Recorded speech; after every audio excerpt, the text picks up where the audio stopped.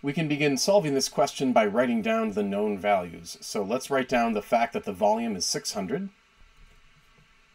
The pressure is also given as 150. And then finally, we have a rate of change. Now, this rate of change is the rate associated with the pressure. So we're going to write that as dp dt.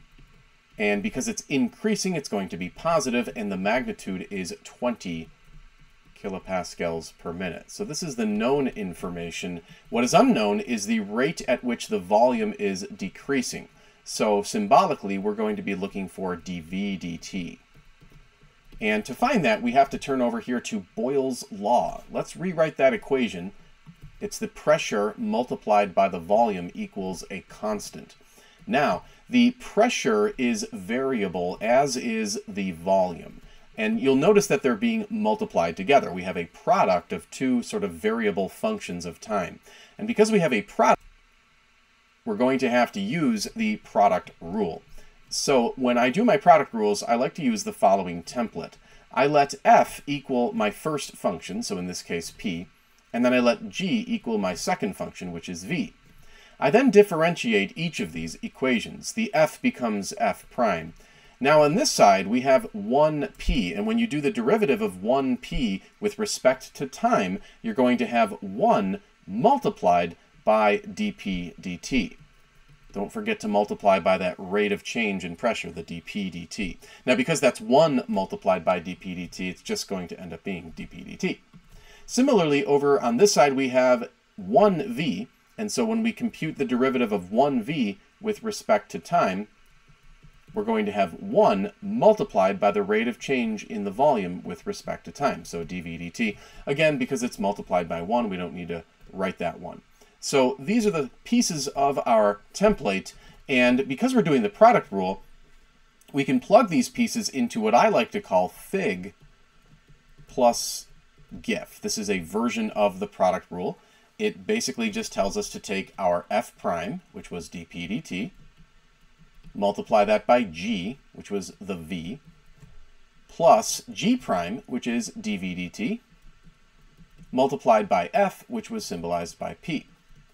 Over on the other side, the question noted that c was a constant. And of course, a constant isn't changing by definition, so its rate of change with respect to time is simply going to equal 0. Next, we want to solve this equation for what we're trying to compute, and that would be the dV dt. So a little bit of algebraic manipulation will follow here. We're going to subtract both sides of this equation by dp dt times v. It's a bit of a tongue twister. That way it will cancel out on the left-hand side.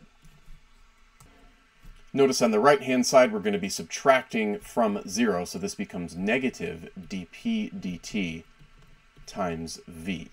And then finally, we can divide both sides by the pressure P so that it cancels on the left-hand side.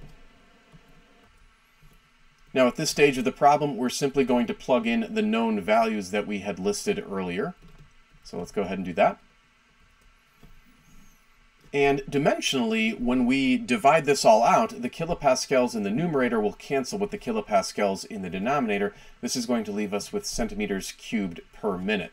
And when you compute this, you will find that the rate of change in the volume is equal to negative 80 centimeters cubed per minute. So we'll notice that indeed the rate of change in volume is negative, so that means the volume is decreasing. And in fact, we can rewrite our answer as follows.